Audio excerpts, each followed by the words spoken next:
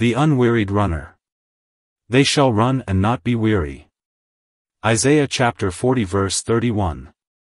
Being asked to address myself upon this occasion principally to young people, it occurred to me that running was the young man's pace, the motion of the strong man who in his earliest days rejoices in the race. It is not often that running is taken up by those who are compelled to lean upon a staff, for in the feebler and more mature years of age a quiet pace most accords with the man's ability and best beseems his gravity. When the steeds which draw life's chariot first commence their journey they fly before the wind in excess of rigor, but as they close their course they find it all that they can do to walk steadily to the goal. To the older Christian, incitements to zeal may be necessary, but to the young I need offer no exhortations to quicken their pace. With overflowing strength and buoyant spirits, the danger is not that young men should not run, but that they should run amiss, or that they should attempt to run in the right road in their own strength.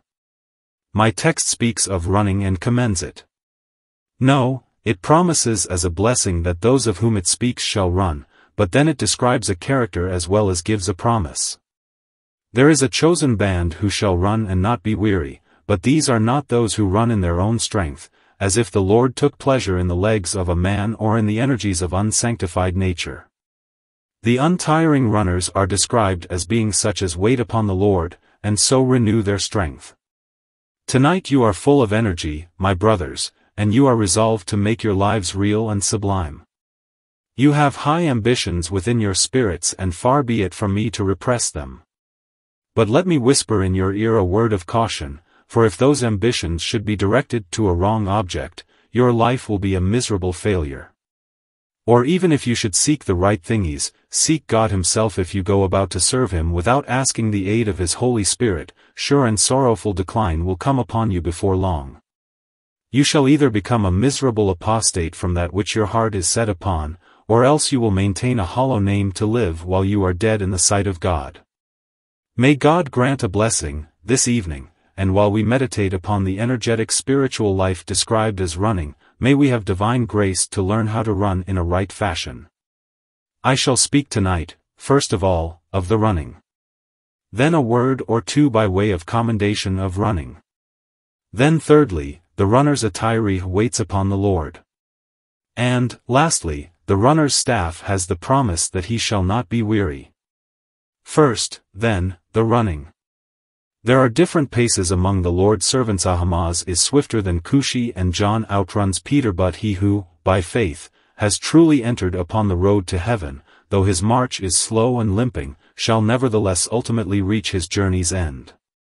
Scores of timid believers creep towards heaven as the snail crept into the ark, and yet, being chosen of God in Christ Jesus, they are safe.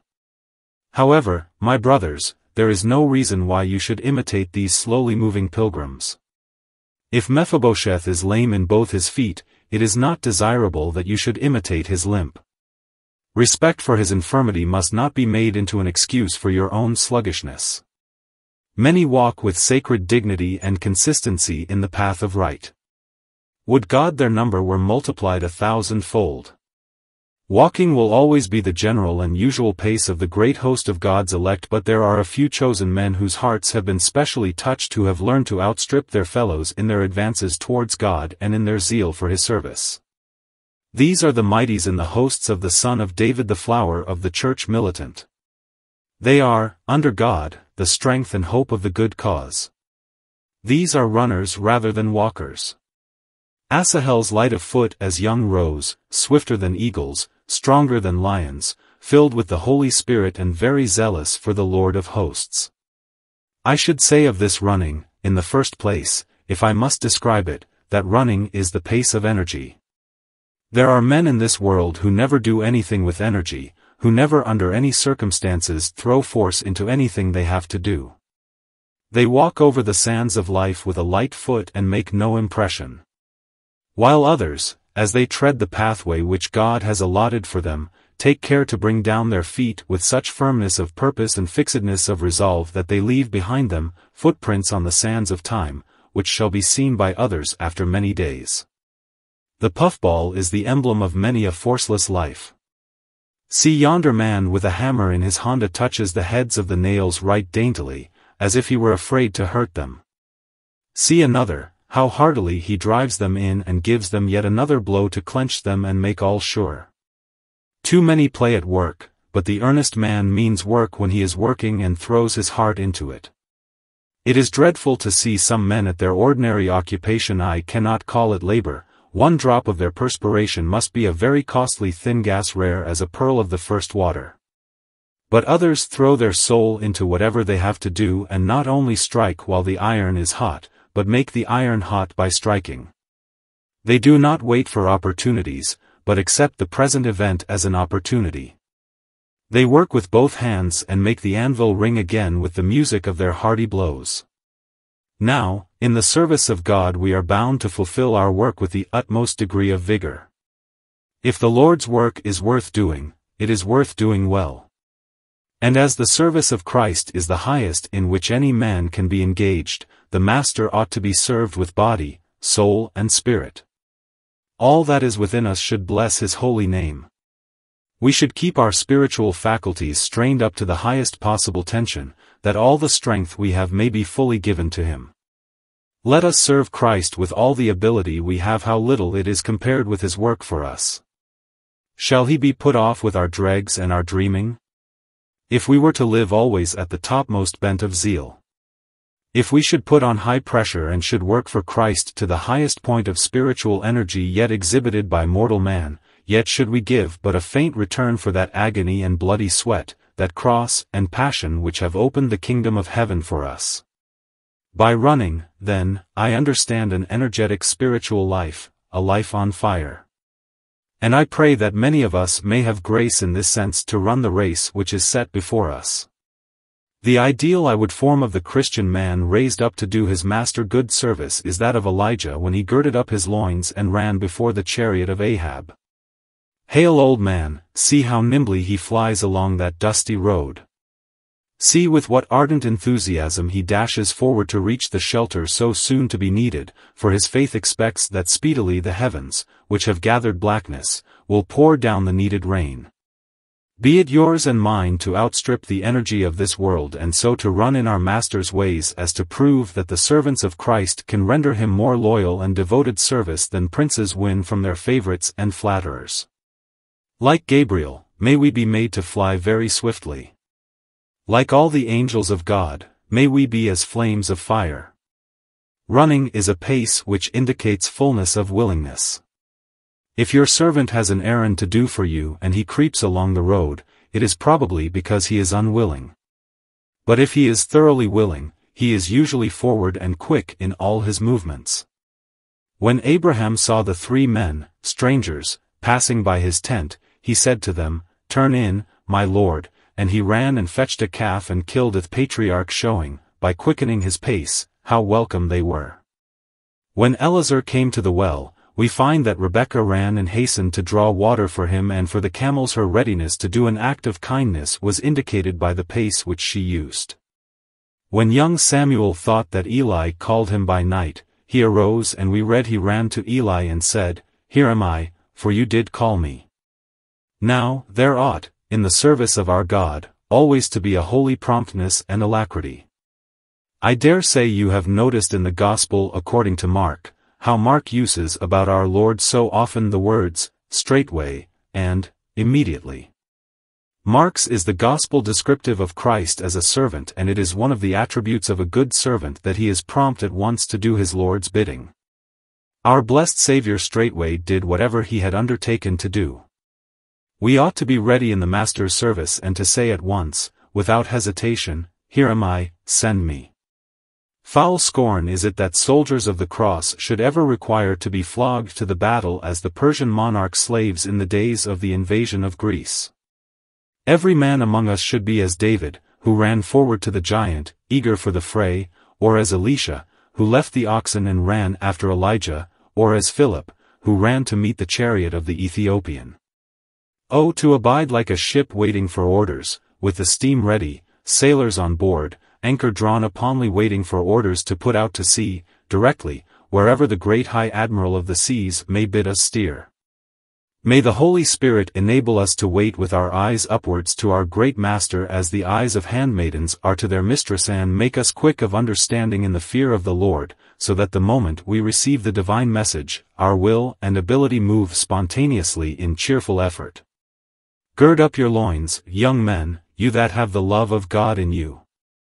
Brace up your loins tonight and pray God to teach you to run, first, with energy, and next with sacred forwardness and eagerness. Run that you may obtain. So run that the great cloud of witnesses may applaud. So run that the King may say, you did run well. In the third place, to run is to be diligent. We should hardly call that running in which a man starts and stops and starts and stops again. In some Christian works we are painfully conscious that the persons undertaking them, if they ever run only for a very short time. Indeed, they do not seem even to have got up to that pace for a time. Alas, for the poor Sunday school teaching that is so wretchedly common. Much of the teaching is a very slovenly make-believe. If it were paid for, smallest coin of the realm might represent its value. And, oh, the preaching that we sometimes hear droning, cold, lifeless, sleepy, wretched. The preacher does not seem to have any idea that he should deliver himself with force, life and energy. How very common is the humdrum. It is deadly preaching, more fitted to send souls to sleep than to startle them out of their dreams. Would God we had not all of us to accuse ourselves of this in a measure. We dally over our work. We do it superficially. We plow our acre, but it is mere scratching of the topsoil. Do not plow deep. We cover a surface, but we do not perform the work well. If we had such slovenly servants in our houses as God has in his, we should discharge them all. It is infinite mercy, only, that has allowed some of us to remain servants of the Lord at all. We have need to turn to him and say, O Master, teach us to be more diligent. We beseech you, quicken us in your ways. Help us no longer to crawl and creep upon your errands, but to quicken our pace and run, putting heart and soul into all that we do. Lead us to persevere in your fear, not running with, now and then, a spasm of zeal, but with a constant, sacred persistency, a stern and solemn devotion to the work which you have entrusted to our care. You have need of patience. Patient continuance in well-doing is crowned. He that runs to the goal alone is rewarded. Running, further, in the fourth place, indicates thoroughgoing hearty zeal. It must have been a noble spectacle to have seen Aaron when the plague broke out among the people, rushing for his censer, putting on the holy fire and the sacred incense and running in between the living and the dead, that the plague might be stopped. He could not have had the honor of being the priest to stand in the gap in the hour of sudden wrath if he had not learned how to run. I suppose he was, at that time, from 120 to 130 years of age, but how nimbly he bestirred himself. The thought of saving his plague-stricken countrymen put new life into the venerable man. Oh sirs, if anything could make a man run, it should be the fact that men are dying without Christ, dying in their sins, to die eternally and perish without hope. Beloved, it is a marvel that we are not more zealous than we are. We who believe in death and judgment to come, and in hell and in the casting away of the impenitent, though is it we can be so calculating, indifferent, pitiless? How is it we can walk so leisurely when humanity demands that we run? While time runs and never ceases, and the sun, the great master and marker of our time, like a giant coming out of his chamber delights to run his race, how is it that with so much work before us for our master, we dare to loiter as if we were gentlemen at ease? Christ is dishonored by our heartlessness. The gospel is derided through our indifference, and souls are lost by our sloth. Sound an alarm in Zion. Blow the trumpet in Gibeah, that all the servants of the Lord bestir themselves, for the day of battle is come, and the swift and the strong are summoned to the fray. These 4 notes may suffice to indicate what the running is. I look upon the runner in the road to heaven as one who has received the inner spiritual life in its highest degree. Luther called it, I think, a second conversion. It is a great thing when a man is not only saved from the sins of the world, but is also saved from the ordinary slothfulness of common Christians when, to use apostolic words, she saves himself, by God's grace, from this untoward generation.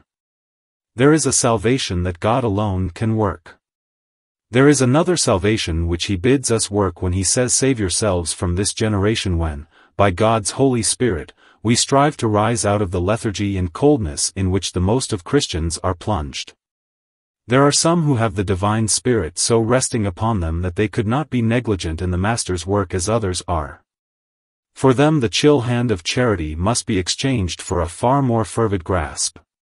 For them the occasional feeble prayer must give way to long wrestlings with the angel, for they have learned that there is something higher to live for than domestic comfort and personal aggrandizement. They have learned to live for Christ in the spirit of the apostle, who counted not his life dear unto him. And they labor to imitate the language and the spirit of him who said, "It is my meat and my drink to do the will of him that sent me and to finish his work." Would God that the young men now present and the young men of all our churches, were, by God's grace, made to be runners. 2. Secondly, and very briefly, I shall commend the running. Running is most commendable, because it is a warming pace. In the depth of winter, when a man runs, he seldom complains of the cold. The largest fire of Christmas logs that one can pile upon the hearth will not warm a man so thoroughly as the exertion of running. And the comforts of the gospel and the doctrines of grace do not put men in such a comfortable frame of mind as active exertions in the Master's cause. Give me 2 Christians, both truly converted to God, one of them a constant hearer of the word and a delighter in the sweet things of the gospel, but not a worker, and then show me another who hears the word and loves it, but who besides that is a diligent worker for his Master, and I will, without a moment's hesitation, tell you which is the happier man of the 2. The first man, the mere hearer, a consistently moral man and so on, but not a diligent servant of the Lord Jesus, will gradually demand more and more from his minister of comfortable preaching, because he will grow more and more selfish, more and more doubting, and more unhappy. But the man who, loving the truth and feeding on it, nevertheless works for the conversion of others, is the man to whom the Lord ministers secret springs of consolation which make his heart glad. In watering others, his own soul is watered.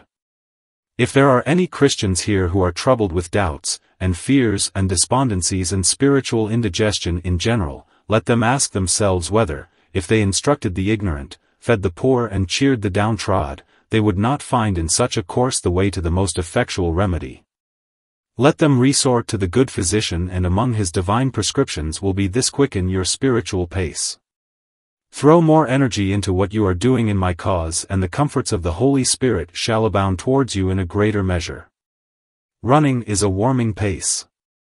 In the next place, running is a pace that clears the ground. The more slowly a traveler goes, the more likely will he be to notice the rough places on the way, but when he has quickened his pace, difficulties pass away rapidly. He has cleared that rough piece of shrub on the common. He has leaped that ditch. He has passed that muddy lane.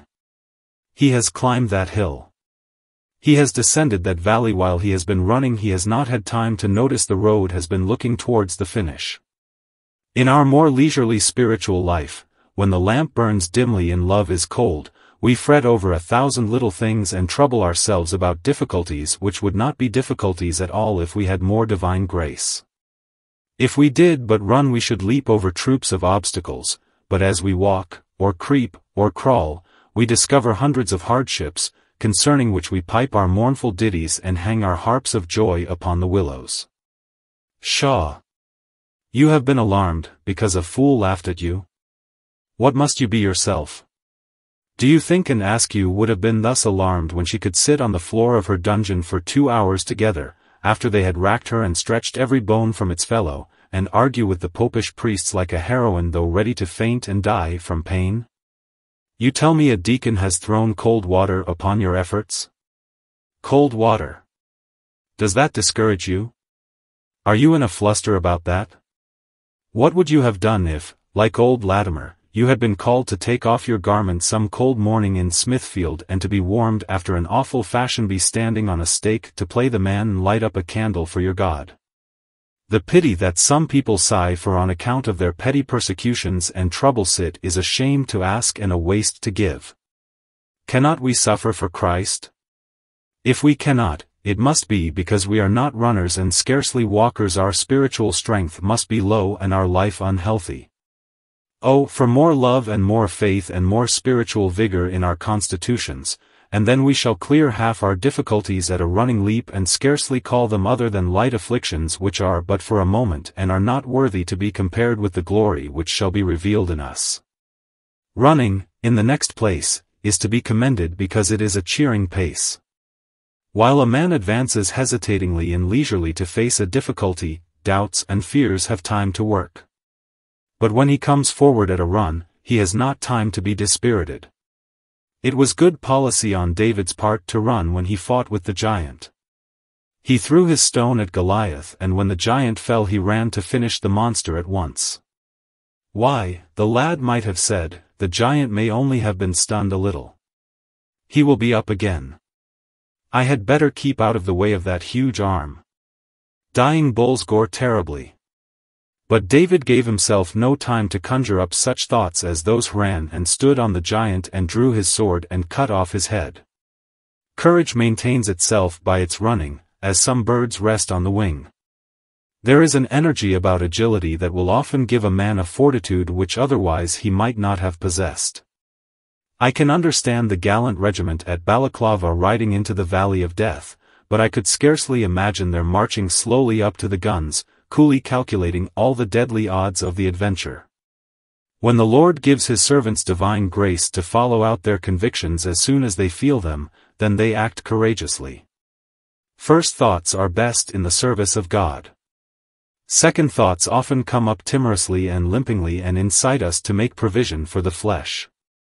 There is nothing like a running pace, for by it courage may be maintained in our Lord and Master's cause. Running, moreover, is the winning pace. So run that you may obtain. If we are ever to win the crown, it will certainly not be by loitering, but by running with all our might. We are not saved by works, we are saved by the blood and righteousness of Jesus Christ, alone, but yet, being saved, by a work within us we work out our own salvation into our outer lives. Men do not ride to heaven in carriages.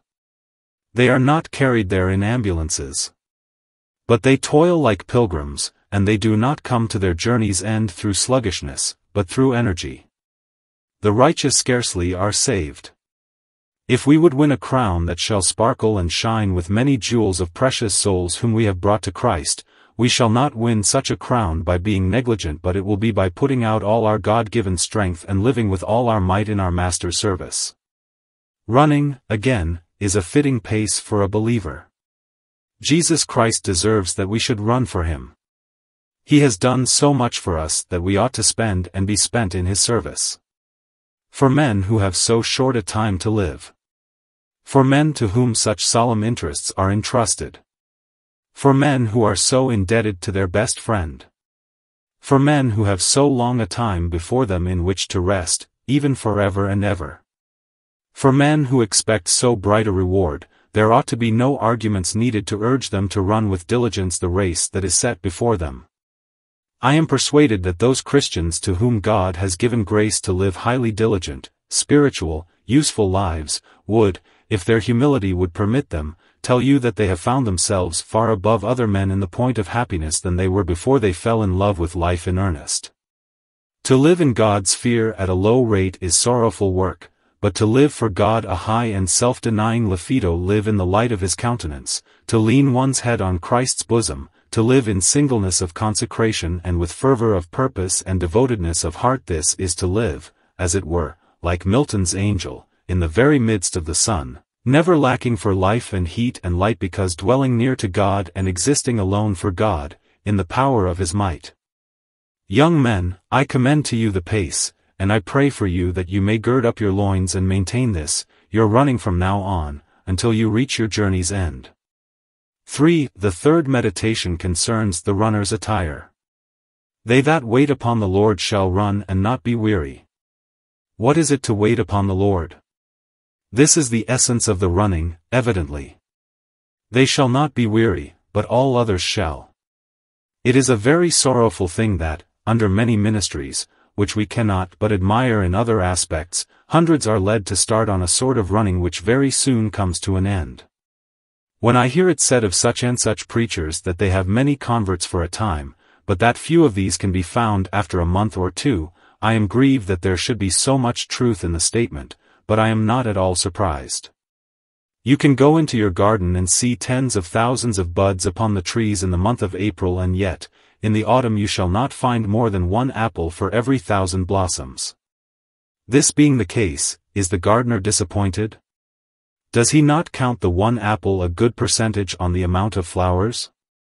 Suppose there is but one apple, perhaps there had not been that one if there had not been the 1,000 blooms.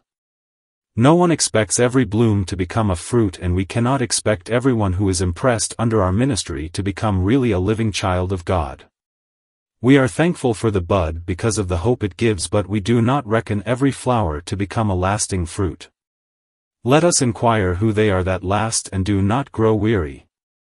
They are those that wait upon the Lord, and I take it that to wait upon the Lord is, first, to yield yourselves, by God's grace, to be His servant.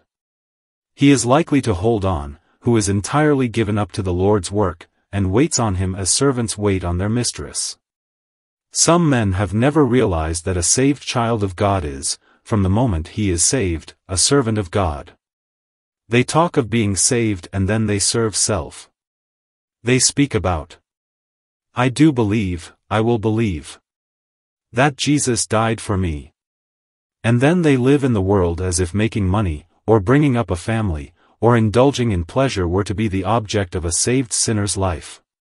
Why, my dear friend, if Christ has saved you, you belong to Him. Every hair of your head belongs to Him, and your business is from this day to feel, now, Lord, I give myself up to you, and from this day forth every day and every hour of the day, I desire to study your interest, to do your business, to promote your honor, and to bring your gospel fresh renown.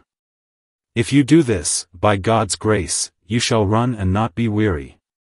But if you join a Christian church because you were a little excited and thought you were converted, and if you still live a selfish life, seeking your own comfort and not the glory of God, you will grow weary of religion, and very soon you will give it up and you will go back to the world from where you profess to have come. If you do not in heart and soul belong to the Redeemer, you will be like the mixed multitude who went into the wilderness with Israel, who sighed after Egypt because they had the taste of the leeks and the garlic and the onions in their mouths. You must be a consecrated servant of God, or you will never keep up the running so as to win the crown. To wait on the Lord means, in the next place, to go to Him for all your strength, to be entirely dependent upon the spiritual power which comes from the Holy Spirit and not at all upon the power which you fancy dwells within yourselves. All the strength that there is in any man by nature is perfect weakness as to spiritual things. I like the saying of a man who declared to his minister that God had done His part in his salvation and he had done the rest. Well, said his minister, what part did you do? Why, said the poor man, God did it all and I stood in His way. That is about all that you and I shall ever do in our own strength. Human strength only opposes the work of grace until the divine strength comes in and sweeps our human strength away and finds in our perfect weakness a reservoir into which the strength of God may pour itself, to fill us with the fullness of God. Dear friends, if there is anything you are persuaded you can do and do well without God, I would advise you to cease from it, because it must be in vain. No blessing can rest on it. If any man here imagines that he can preach a gospel sermon without the help of the Holy Spirit, he had better not try. If there is any man here who thinks he can live a holy life without the constant help of God's Spirit, he will make a very unholy life of it. Yes, and if you say, well, at least in one point I can take care of myself, I would never be a drunkard. I could never lie, I cannot bear those two sins. I would never fall into them under any circumstances. Look out. Mischief is ahead. That very point which you think you may leave unprotected is that in which the enemy will break into your destruction. Where you are strong, you are weak, and where you are weak, you are strong. They that wait upon the Lord and draw all their power and grace from Him shall never grow weary in their sacred running. Whatever strain your exertions for Christ may make upon your spiritual strength, if you go to God for more, you shall have your power renewed day by day. If you are called to high and lofty enterprises far beyond your strength, if you have faith enough to go onward in the name of God, leaning upon His promise and believing that His mighty arm will not fail you, you shall rejoice in divine all-sufficiency. And the more you lean on it, the more you shall feel it your pleasure and your wealth to be independent of all but God. The more you dare for God, the more easy you will find it to dare something yet beyond. The more often you can, like Peter, tread upon the waves of the sea, trusting in the invisible God, the more easily shall you be able to perform the same exploit yet again. O Christian man, never think you can trust God too much. Never think that faith can go too far. Shun self-confidence, dread the self-reliance which some cry up as a virtue, but which is to the spiritual life the vice most to be dreaded of all. Our description of waiting upon the Lord is not complete unless we add to it the expectancy of hope. He that would renew his strength in his running must be looking for fresh supplies from the eternal fountains. You have the promise of it, expect that you will have the fulfillment of the promise. We often have not from God because we do not believe God. Some bank bills require the signature of the person for whom they are drawn, and they would not be payable at the bank, though regularly signed, unless countersigned by the person to whom they are due. Now many of the Lord's promises are drawn in like fashion. Armed with such promises, you go to the bank of prayer and you ask to have them fulfilled, but your petitions are not granted because they need to be countersigned by the belief of your faith in them. And when God has given you divine grace to believe His promise, then shall you see the fulfillment of it with your eyes. Alas, we are poor and miserable when we might be clothed in scarlet and fine linen. It is our unbelief that makes us poor. We are bowed down with infirmities and are lame and halt and I know not what besides, and all because we have not confidence in God, though we know He cannot lie, and though we are sure He never did, nor can, fail the soul that puts its trust in Him. Oh, for a higher spiritual life! Where must it begin but in a deeper confidence in God and in a fuller expectation of the fulfillment of His promise? O young men, and to this I think I may call the fathers and the matrons, too, let us ask the Lord, who gave us first the germ of faith, to increase our faith, that from this time forward we may wait at the posts of His doors, expecting that His mercy will enrich us. Let us abide patiently at the foot of Jacob's ladder, expecting that the angels will bring us down the blessings which our prayers have sought through Jesus Christ. Thus, with the three things put together, singleness of eye in serving God, simplicity of dependence upon the divine power, and constant expectation that the power will be given us, shall wait upon the Lord, and we shall run and not be weary. For, so I close with the last point, the runner's staff. The runner's consolation lies in this promise, that he shall not be weary. Weariness in the way to heaven is not at all an uncommon trial. Some of us can say that we are not weary of God's work, although we often grow weary in it. It were easy to complete the Christian life if it consisted in half a dozen acts of piety and then all were over. But to stand, and having done all, to stand to bear the wear and tear of daily temptation, to be roasted, as it were, before the slow fire of constant trials from inward sins and satanic suggestions. Above all, to pass through that horrible land called the enchanted ground, and to feel the sleepiness that comes over you there. To keep awake in a sluggish body and to continue persevering against flesh and blood for 20, 30, 40, 50, 60 years, perhaps. Why, this is a thing impossible to flesh and blood. It is only possible to God, and only as God gives us grace shall we be able to achieve it. To keep up the running pace through life is an impossibility of impossibilities, except much grace is given, and we have, virtually, the promise that it shall be given when we are told that we shall not be weary. How is it that running Christians do not become weary? Answer: first, because they have daily strength given them for all their daily needs. They would be worn out if they had nothing more to rely upon than the first portion they received.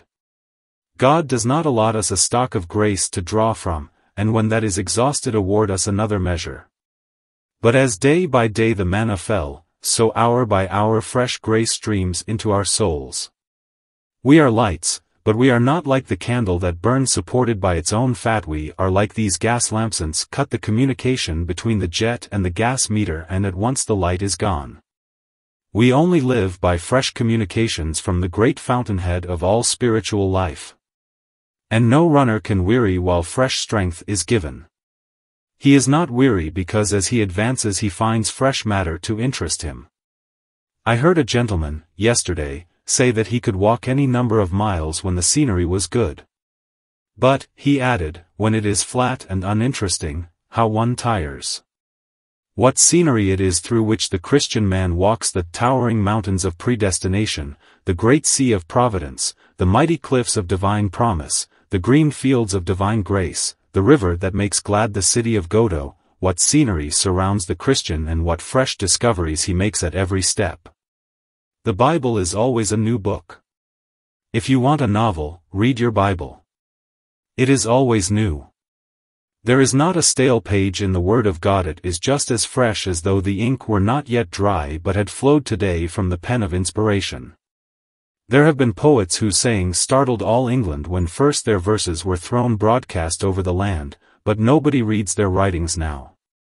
Yet the pages that were written by David and by Paul are glowing with the radiant glory which was upon them when long ago the Holy Spirit spoke by them. As we advance in the King's highway of righteousness, there are such fresh things in the Christian's experience and in Christian truth that we run and are not weary.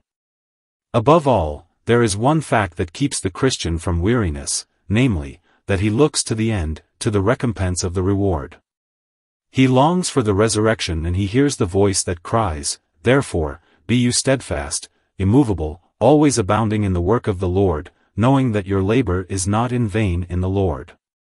When travelers sail near to certain spice islands, they can tell their nearness to the gardens of perfume by the odors wafted to them on the winds. Even so, as the Christian runner advances nearer to heaven, he enjoys new delights such as celestial spirits rejoice to experience. In proportion as he draws nearer and nearer, the perfume from the many mansions, from the garments of Christ who dwells there and whose garments smell of myrrh and aloes and casheth that perfume, I say, comes to him and it quickens his pace. The body may be waxing feeble, but the soul is growing strong. The tabernacle may be falling, but the sacred priestly soul within carries on its devotion with greater zest. So, when you would think that the pilgrim's soul must faint, he grows vigorous. When he sinks to the earth, he stretches out his hand and grasps his crown. I wish I could speak tonight as I desired to do, but I scarcely find ability equal to my task. As God's Holy Spirit speaks by us according as he wills, I submit to deliver myself feebly, if he so permits. Let me conclude with these 3 or 4 sentences. If there is any brother in Christ here who was once a runner, but has begun to slacken his pace, let him beware. It is a business which goes on much faster than we think. I question, my brother, whether there is an easy stopping place in a downhill life. If you do a little less, you will do still less. If you backslide by little and by little, you shall backslide into a terrible fall. Keep the pace up, brother, by the grace of God, and on your knees tonight. If you have begun to grow cold and chilled, pray him who washed you years ago in his precious blood, to take you afresh and baptize you in the Holy Spirit and in fire, that from this time forward you may serve him better than you ever did in the best part of your previous life. If there is another here who never has served Christ at all, let me ask him, how will he answer the Master in the day when he comes? You have never trusted in Christ? You have never reposed your confidence in him? How will you face the King when he sits on his throne, after having rejected him here, when in loving tones he said, "Come unto me and I will give you rest"? You who love not Christ, oh that you might be brought to trust him, and to love him. And you who love him, may you love him better and run and not be weary and walk and not faint, and God's shall be the glory and yours the comfort. Amen. Portion of Scripture read before Sermon 2 Corinthians 5.